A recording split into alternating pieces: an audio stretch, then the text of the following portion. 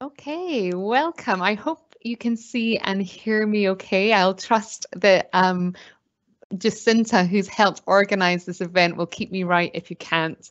But very warm welcome to this evening's session, which is just designed to give you a little bit of an insight into the Inclusive Practice Programme at the University of Aberdeen. My name's Dr Kirsten Darling-McQuistan, which is a huge mouthful, so Kirsten is fine. And I'm the current Programme Director of our Inclusive Practice Programme, which is a great privilege.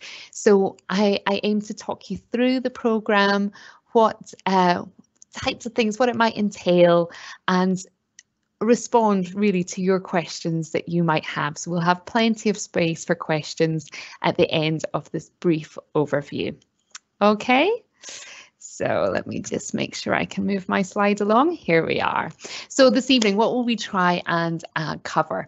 Well, really just some try and capture the essence of our programme. That's what's key for me, I guess. And we'll explore issues, for example, who's this inclusive practice programme for? What will I learn? How will I be assessed? What does master's level learning entail? And what does studying online involve? Some of you might be familiar with studying online, others might not be, and you might have lots of questions around that. And those would be very natural and expected. And finally, we want to guide you into what you can do if you are interested in undertaking some master's level credits in inclusive practice. Okay, so that's our aims. And like I say, there'll be plenty of space for you to ask questions, anything that I haven't covered in this overview. Okay, so the Inclusive Practice Programme, what is it? What drives it? What is it all about?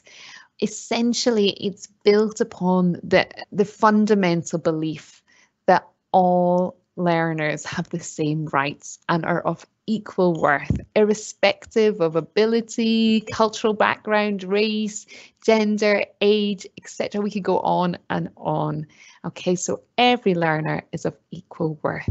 That's the underpinning idea that drives all aspects of our programme. And what the programme really aims to do is to support and help practitioners to kind of reflect upon, review and enhance the learning experiences for children, young people, adults as well, including those with additional support needs. And it does that by, I suppose, helping you to carve out time and opportunities to really examine what you're currently doing. And we always acknowledge that every one of our students that come onto the course bring a range of expertise and experiences. You know, you'll already be doing so much. So it's just about looking at what we're doing and bringing in new insights from the literature, from our engagement through the programme to further enhance and tweak and make slight changes to your practice. And we really encourage you to do that by engaging with each other as students and engage with each other's different perspectives and experiences through opportunities for sustained discussion and critical reflection and appraisal. Okay, so that's the real essence of the programme. So who is it designed for? Well, essentially any professional working in an educational setting. Okay, and so we have a range of students on our programme. We have teachers, we have early years practitioners, we have university lecturers, further education lecturers. So it's really a broad range of professionals working within an educational setting, and that certainly enriches the programme as we learn from each other and hear from each other at different stages of that educational spectrum. A key part of each of the courses on the programme is that you will be asked to explore some of the key ideas and concepts in practice, and that will form the basis of the assessments. Therefore, it's essential that you're currently based in a workplace and able to make those changes and reflect on them, just to give yourself the best opportunity to be able to be successful. Normally, applicants should have a relevant honours degree with a 2-2 or above by a recognised university or body. The word normally is key there. If you maybe don't have those qualifications, but you have equivalent experiences, as programme director, I'm very happy to look at your personal situation and context and make a decision based on your experiences and what you can bring to the programme. What will I learn? Well, a range of things. We have 3 specific inclusive practice courses on the programme. Inclusive pedagogy, participatory approaches to literacy difficulties, and curriculum transformation and change. Now, these all are worth, and this might seem like a foreign language to you, that's okay if it does. These are all worth 30 credits at master's level. So they have that they carry that weight. So once you achieve those courses, you will build up credits. And in a further slide, I'll explain, how many credits equates to what kind of qualification. So it might be that you're interested in just maybe doing a course or 2, might be interested that you're interested in going through to the diploma level. That would be the equivalent of 4 courses. And it might be that you're interested in going all the way through to doing a full master's. So we'll talk about those different possible routes. But these are our inclusive practice courses that are specific to inclusive practice. There is also a more generic course titled Research Methods for Professional Learning, which also carries 30 credits. This course runs every January, and it's sort of essential if you want to go on to diploma or master's level, because it gives you the skills, insights and knowledges to undertake a piece of sustained inquiry into practice. Okay, I'm going to elaborate now on each of the specific inclusive practice courses so you can get a bit of a sense about what they are about. So inclusive pedagogy. This course I often recommend as a good starting point to the programme because it introduces the key concept of inclusive pedagogy, which has been developed by Lanny Florian and Christine Black-Hawkins. And they've developed the concept by studying the practices of primary and secondary classroom teachers who think about learning and teaching in novel ways. And what they found is that an inclusive pedagogical approach acknowledges and responds to difficulties children face in their learning in ways that respect the dignity of each child and young person within the classroom community. And that's often a key point for reflection, contemplation and consideration as we consider what we can do to support all learners in a way that respects everybody's dignity. So that opens up lots of opportunities for fruitful discussion between myself and the students. So through this course, what we do is we really explore the underpinning principles of inclusive pedagogy, and you have the opportunity to apply them in a really kind of contextually appropriate way within your own setting. One of our next courses is titled Participatory Approaches to Literacy Difficulties. And this course, it runs every second year, every second August, this course begins. And the staggering of the two August courses enables students to work through the programme and to experience a full range of courses. That's why it's designed that way. But essentially through this course, we critically examine the principles underpinning so-called participative approaches, focusing on how pupil or learner participation can be enabled through the development of a more inclusive environment. Alongside sort of unpicking these ideas around participation, we'll also explore theoretical frameworks for understanding literacy difficulties within an inclusive context. And so it's very much underpinned by principles of social justice and equality of access.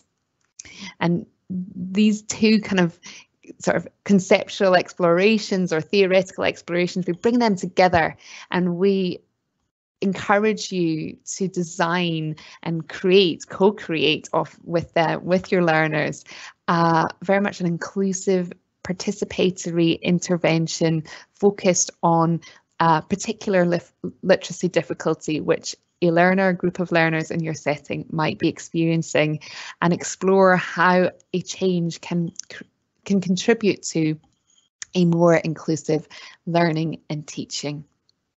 Okay. The third inclusive practice course is titled Curriculum Transformation and Change. This is a course that's currently running and I'm currently really enjoying teaching and exploring with a new group of students. And it's really looking at this kind of the concept of change as it relates to the development of a more inclusive curricula. And it considers the influences and assumptions that can shape the curriculum. And the course is very much designed to support students to develop an understanding of their relationship and the interrelationship amongst the kind of organizational systems that impact on the curriculum and understand their role within that. So, for example, we've been spending a lot of time exploring and unpicking the role of an educator in curriculum making and influencing the curriculum and shaping the curriculum, which has been really exciting and very empowering for the students on the programme. Of our inclusive practice courses really have a core element that sort of draws them all together, and that's that they all entail collaborative inquiry. So they're all designed to give you the opportunity as a professional working in an educational setting to engage in sort of a collaborative inquiry with your learners, with families, with your colleagues in order to make a very small change. And in this way, it is our hope that the assessments that take place within our courses are really meaningful and can impact on positive and helpful change within your setting. And we never want our students to feel alone in this process. So that's why we put such an emphasis on collaboration. And I'll elaborate a little bit more on that as I discuss the kind of how we organise the learning and teaching on the programme. But collaborative inquiry is a really exciting part of it, and it means that you can make the course work for you and your setting and the dilemmas you're currently facing as a professional. Just very briefly, the more generic course, which all students doing a Masters in Education at the University of Aberdeen will undertake if they want to work at diploma or full master's level research methods for professional learning. This course is available, as I said, to all students, so it's not specific to inclusive practice, but it absolutely contributes to your developing knowledge and understanding and gives you the tools you need to progress onto full master's level. So I've touched upon this, probably not explicitly enough, so I've dedicated a slide here to help us to understand the different kind of pathways, if you like, through the programme. So I mentioned credits. So if you undertake 2 30-credit courses, this will result in a postgraduate certificate in inclusive practice. So normally that might look like perhaps the inclusive pedagogy course to begin with, then followed by curriculum transformation and change or participatory approaches to literacy difficulties. If, however, you want to go a bit further than that and explore doing a full diploma in inclusive practice, then you need to undertake 4 30-credit courses. So normally that looks like inclusive pedagogy, curriculum transformation and change, or participatory approaches to literacy difficulties. In fact, you need to do both of them, but the order, it just depends which one is running, which year you begin. And also the research methods for professional learning. If you're still keen, still interested, still excited by the programme, and many of our students do this, then they go on to also undertaking the master's project. This is a little bit more self-guided in that you have a real choice over what it is that you've done all this learning. What are the key points that have really resonated with you? What would you like to explore further, explore more deeply within your practice? So the master's project really gives you autonomy to be creative and to explore changes within your practice at a much deeper level. So this usually takes place over a year and a half.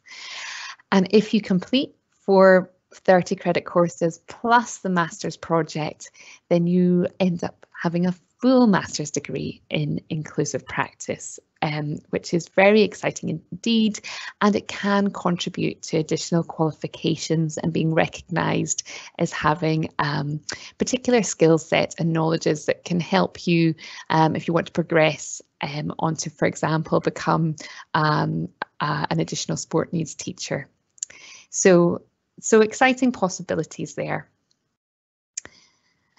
Okay, but first of all, to get that part, we have to go through an assessment process, and I've written a little note at the top of the slide, which is really heartfelt and genuine, and that is, assessment has been an area of continued reflection and development for us as a course team, and that reflection has been further encouraged by the implications of COVID and the impact it had on the ability of our students to engage in the ways they could engage. So we're constantly trying to reflect on and enhance our own practices to ensure that our assessments are as inclusive as possible while maintaining the academic standards needed for master's level learning. So really importantly, we've embedded formative assessment within each of the courses, and this usually is submitted prior to making any of those changes, undertaking that inquiry into practice. And that's designed to be really supportive and give you timely feedback in order that you don't feel alone, that you feel like we are with you, we have your back through the process and can give you advice. Often students want to change everything, which is understandable, but we just help peel that back and think about how can we make this more manageable and achievable within the time scale. We also do have a summative assessment for each of the courses, and that is for all of them a 6,000 word written assignment with 10% flexibility. That can feel a bit daunting, but I promise you students usually are grappling at the end with how to get the word count down to 6,000 words. So that tends to be the challenge more than the other way around. Again, building on from our experiences, particularly recently with COVID, is that our assignment guidelines are designed to be flexible, adaptable to your setting, to your circumstances. This is key. We have to be flexible. We have to understand that things change. Circumstances change all the time. So flexibility and compassion, and I'm kind of defining compassion as an understanding of context, are really key for us. And we hope, our students certainly feedback to us that they feel supported through the assessment process, which can be daunting, can be scary. But as I say, we take a really kind of try and enact really carefully our inclusive values, particularly around assessments. So I said in the previous slide that we have to get this balance between being flexible and compassionate with kind of maintaining these kind of master's level learning as defined kind of more universally across all university settings. And so what does that mean? What does master's level learning entail? What does that look like? What does that involve? So over the next 2 slides, I'm going to try and unpick that a little bit for you. I realise I'm probably rattling through these slides, and I can't see you or any questions that might be coming up. So I'm going to just take a little drink of water now, and then we'll unpick a bit about the master's level learning. Okay, so what do we hope that you'll learn through the programme? Well, it's really about advancing your knowledge. Again, we appreciate every student comes with knowledge, experience, expertise. So it's about surfacing that and building on it. But importantly, we want you to develop your critical understanding relating to professional practice. And criticality is a theme that comes through most master's level learning courses. It's that ability to be open to new ideas, to shift thinking, to be aware of your frame of reference and understand where that's come from, and to unpick it and challenge it. So that criticality is a really key part of master's level learning. So it requires an openness, and sometimes that openness takes time to come. Some learners come in really open, ready to have their perspective shifted. Others, it's a slower process, and either is fine.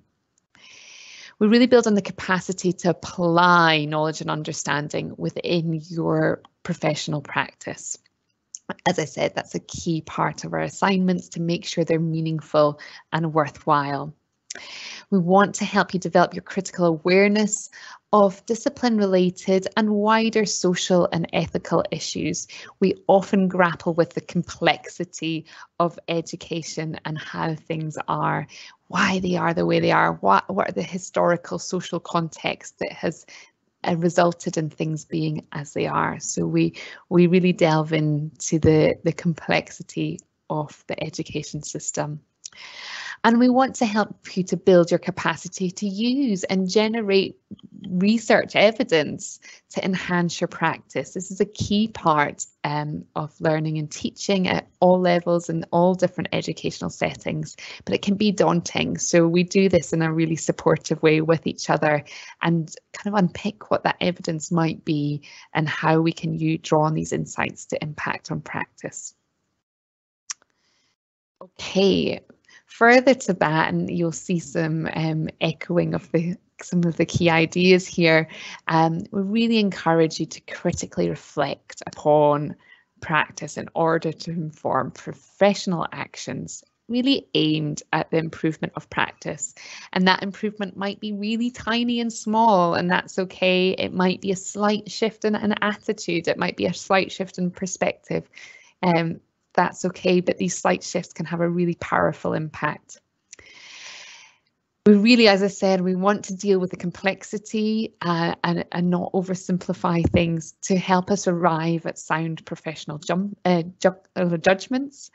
We encourage you to work collaboratively, and we really want you to develop your autonomy, your agency as an educational professional, your initiative, your creativity, your ability to problem solve within your setting.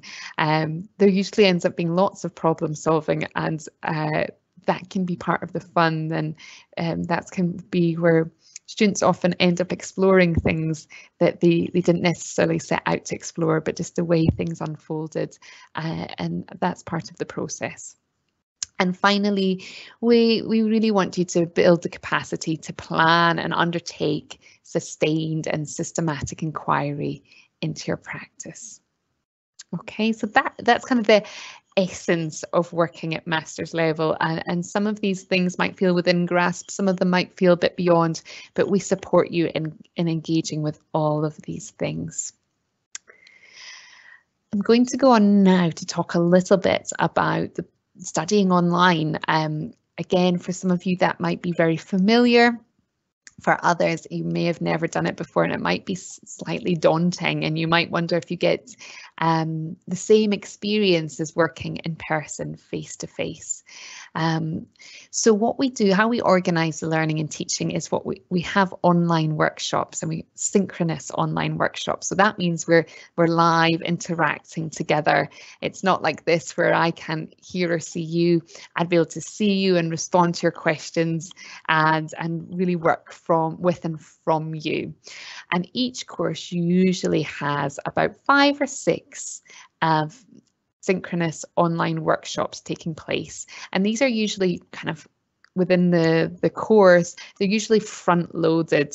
So initially you might find that we're meeting each week or maybe every second week, and that's in order to allow us to explore the key ideas and concepts and then give you time to think about them in your practice and make change to practice before writing up the impact of those changes. So that tends to be the organisation. And we use a platform, Collaborate, to do this. And we really try, and I'm constantly, myself and the team are constantly learning and developing our own skills in order to harness the affordances of Collaborate to really encourage discussion, debate and sharing of relevant perspectives and experiences. And from feedback from our students, that's what they love. We often use breakout groups which give our students opportunity to talk with each other, to share their experiences, to share their dilemmas, to share the challenges of trying to be inclusive, because we're not hiding away from the fact that it can be extremely challenging. And the students get so much from talking with other interested professionals who might be having very similar dilemmas or completely different, but both are useful. And what we do is we make sure we always record our workshops so that if you need to revisit any of the key ideas, then you're able to do so. And it's also really important because we have quite an amazing international community now, that our students who are in time zones where it might be 12 o'clock at night, 1 o'clock in the morning, they're very good. They often try and make it along, but just in case they need to go off to bed, can come and revisit any parts of the workshop. So that's great that we have the ability to do that, and that's always very welcome. In addition to the sort of face-to-face, if you like, online, live, synchronous workshops, we also have asynchronous weekly engagement activities. And that means essentially you can do them in your own time. So each week you'll be given a kind of a provocation, I guess, a bit of reading to do and some reflective questions. And you're invited to respond to these and post your responses on a discussion board. And what works really nicely is when our students take ownership of the discussion board and respond to each other and say, oh yeah, I see what you mean there. What about this? What about that? And you can see that's when everyone starts to get the most out of the online experience. And it creates as well a kind of living resource for you all. So when it comes to the kind of the writing up part of the assignment, you can go back and say, oh yes, so-and-so had a really good idea about that piece of literature, and you can share ideas and help each other out. So that's a really exciting part of learning online together. More exciting still, in my mind anyway, is the kind of the collaborative elements. And I have to say, I think this has been increasing with I guess all of our increasing familiarity with online platforms. So for example, my students last year, undertaking a master's on top of everything else with a global pandemic going on, and we're still in that situation, we're reaching out to each other in new ways. The students would meet informally in Zoom and have WhatsApp groups, and they would really kind of take that collaboration to another level, which was really excellent to see. And I could see how that really supported each of their learning and had a really positive impact on their experience of the course. And what's sort of, as I've touched upon, really wonderful is that with this program, if you decide to apply and join us, you will be entering into an international learning community. Doesn't matter where you're joining from, we all become international students with such varied experiences that we bring together and share and kind of use our varying lived experiences to date to help each other and make sense of challenging situations. So that for me is the most wonderful affordance of working online, is that we can bring diverse groups of learners together in a way that we just wouldn't been able to do otherwise. So for any of the drawbacks, I think this is a real benefit and a real opportunity that I know our students who are currently working with us particularly enjoy. So that brings me to the end of this part of the presentation, with lots of space for any questions you might have. But if you are interested, please do feel free, and I think Jacinta will also pop these links in the chat bar for you. Please feel free to take a look and online at our inclusive practice spaces on the Aberdeen website, which is www.abdn.ac.uk, and have a look around, and there is an opportunity to apply online. If you have some questions that you would like to ask before thinking about applying, our generic email address for the programme is ip@abdn.ac.uk, and we'll be more than happy to answer your questions. But often we get questions around fees and funding opportunities, and I think that's a really important thing to acknowledge. So Jacinta will also post a link. Thank you, Jacinta. I can't see you, but I know you'll be on it, that gives information about the cost. But I did want to flag that often there is funding available through local authorities. So if you work within a local authority, you might want to go to the person who organises continuing professional learning opportunities and ask them. This is in Scotland, apologies for anyone further afield. Ask them if there might be any opportunities for funding for undertaking a course or 2 courses in inclusive practice.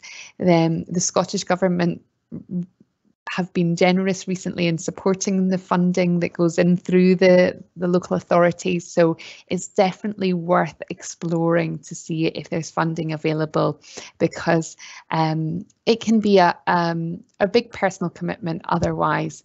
However, if you end up self-funding, we can ensure that you get a really beneficial experience. Okay. I'm going to stop talking there, and Jacinta, if there's any questions, you might need to put your microphone on to share them with me. Hi, Kirsten. Hi. So we do have a few questions, if you're ready for me to go through them. Great, yes, please. So the first question is from Anonymous. I'm interested in doing maybe a PG Cert or PG Dip. Can I choose any of the courses available, or are these set courses we have to take? Good question. Thank you for that. So if you're interested in doing a postgraduate certificate or diploma in inclusive practice, then you have to take these courses.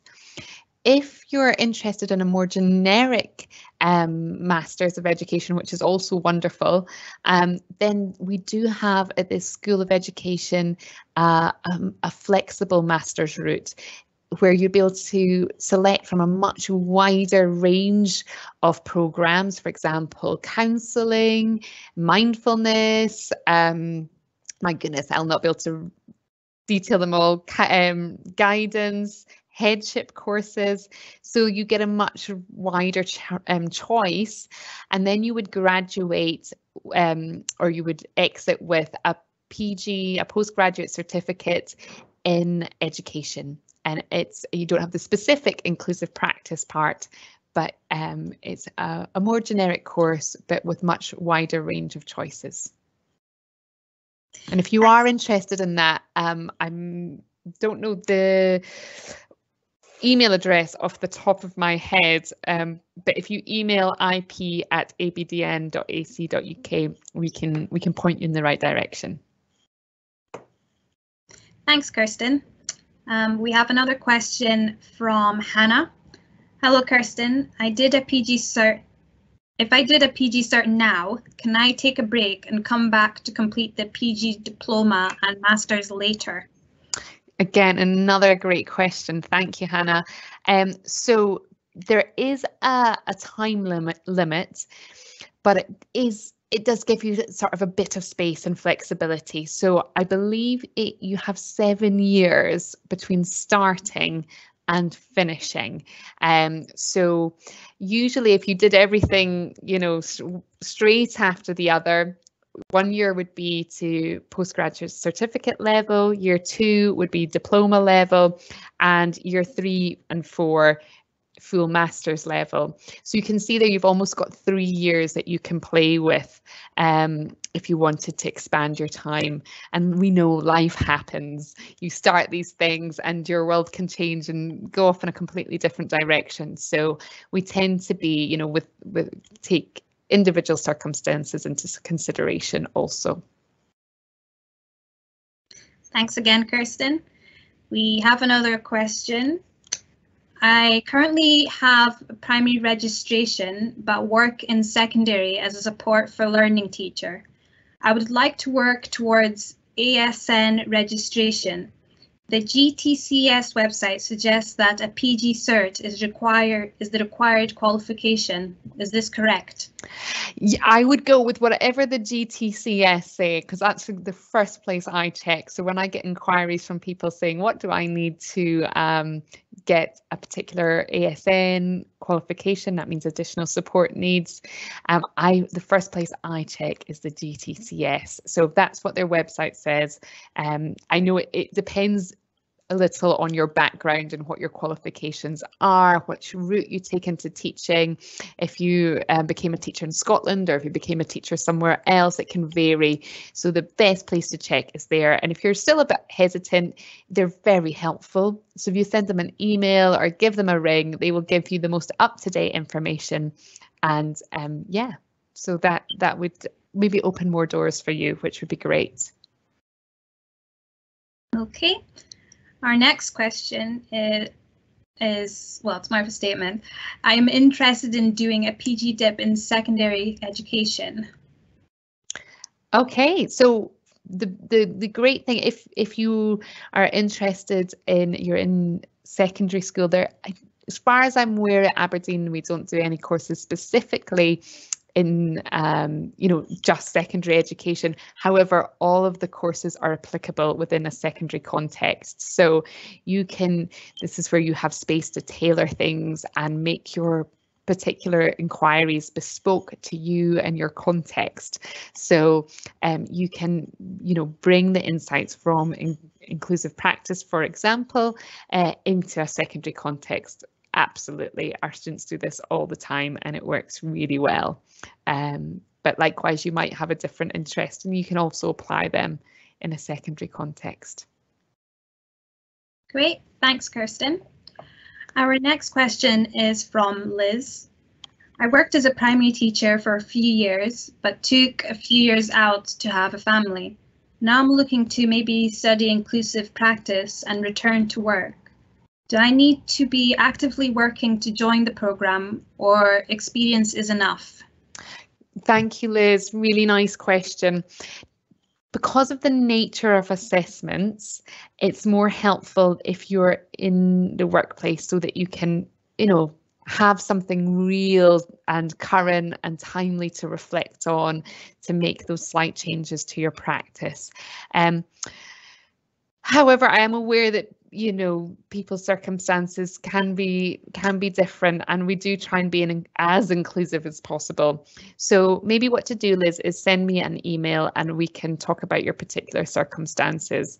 But I have had students who have undertaken a course while being in supply. It can be more challenging because you can feel like you have slightly less autonomy, agency to make change. But that's just something else to explore and reflect on. It is possible. So yeah, let me know. You can send me an email and we can see what we can figure out. Okay, thanks, Kirsten. Our next question is from Rachel. Hello, Kirsten. Where would be the point of entry if you have a PGDE? Thank you, Rachel. You can begin with any of the courses, Rachel. I would recommend beginning with inclusive pedagogy, which begins each January. We run the inclusive pedagogy course. You can start anywhere. But the inclusive pedagogy course sort of sets some of the foundational concepts and ideas that are useful for all the other courses. So your PGDE, depending where you studied, actually, you might have some level 11 credits. That's master's level credits, or it might have been fully at level 10. So again, you can let me know. We can talk about your exact circumstances. If you did have some level 11 credits, if they are relevant, i.e. relate to some of the key course ideas and concepts, then we can take a look at that and see if we can transfer any of those credits. If they're not so relevant, if they're a bit more generic, that's also fine. And you might be interested in doing a more flexible master's route, as I described earlier, that you can pick from a much larger repertoire of courses. So yeah, lots of opportunities there, lots of things to consider. So yes, let us know, get in touch and we can help you navigate a path that will work for you. Great, thanks, Kirsten. We have an attendee asking how many students we typically have on the programme. Yeah, nice. Thank you.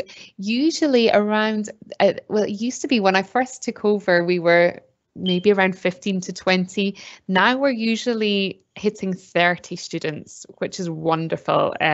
It's a great number. It'll sort of allows for lots of dynamic conversations to take place. So yeah, that tends to be where we're sitting at. Thanks, question. How does the course selection work if I'm carrying in credits completed prior to beginning the MED? I currently have 20 or 30 credits achieved at Aberdeen in the 2019/20 PGDE cohort. Nice. So I assume then you did the level 11 credits there. So if you did the level 11 credits at Aberdeen, they're fantastic credits, but they're not specific enough to inclusive practice. So I can't transfer them onto my program, or the inclusive practice program, I should say. But if you would, and I think it's worth making use of your credits, isn't it? So you could explore whether you could use them towards the MEd flexible route. So again, if you get in touch with us, we can point you in the right direction and you can explore if that's possible. I'm sure it will be. Okay, thank you, Kirsten. We have a question from another attendee asking if they can take the course if they are currently working in a nursery. Yes, absolutely. We'd love to have you. Perfect. Those are all the questions we have so far. So we'll maybe give it a few minutes just to allow anyone else, if they have any other questions. Sounds like a good idea. Yeah, many thanks for those excellent questions, folks.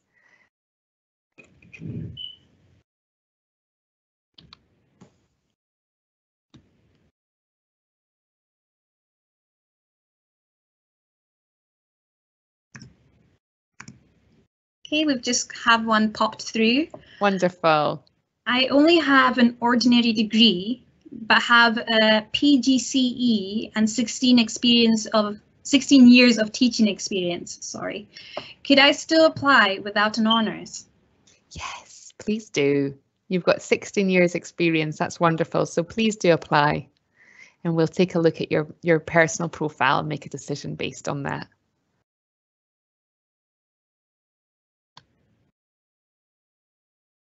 have a little break. No more questions at the moment, so just wait a few minutes. Yeah, no problem. And if questions come to mind after we finish this evening's session, don't hesitate to get in touch.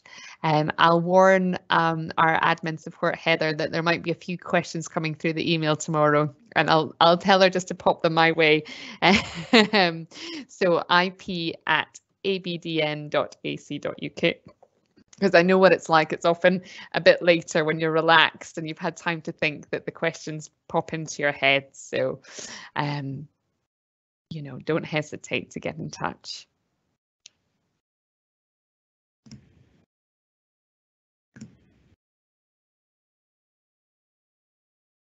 Okay, I think those are all the questions we're going to have. Brilliant. That's wonderful. They were great questions. Thank you so much for asking, and thank you for coming along this evening, everybody. I hope it's been helpful. It's very hard to know what would be useful to know, but it's the program is a joy to teach on, and I certainly learn more and more and more through each course from my students. They're, you know, and it's great to see our students growing in confidence. Just this year, some of the students have been publishing bits from their assignments and, you know, all sorts of things. So it's nice to have a growing community and a really supportive one at that, where we can celebrate what teachers are doing, because you're all doing fantastic things. So really good to give you this platform. It's a real pleasure of the job. So I'd love to hear from you, and potentially look forward to meeting some of you in January.